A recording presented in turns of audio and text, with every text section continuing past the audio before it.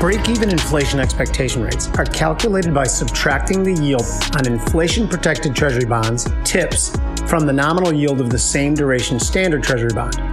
Now, these rates are a common way of measuring what the market's view is on the future path of inflation.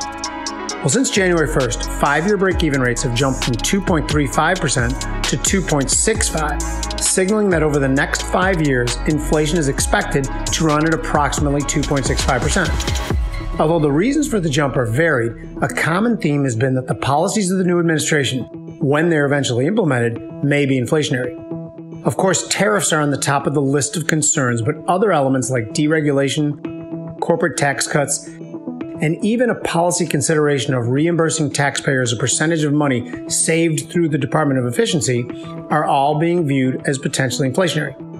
This narrative has been added to an already troubling path of inflation that's seen the CPI data tick up to a last reading of 3% year over year. There are a couple of interesting anomalies surrounding the recent talk of inflation resurgence, though. Yields on both 5-year and 10-year U.S. Treasuries have come down, indicating strong demand. Now, in a normal inflationary environment, we'd expect the opposite because inflation eats into the return on fixed-rate bonds.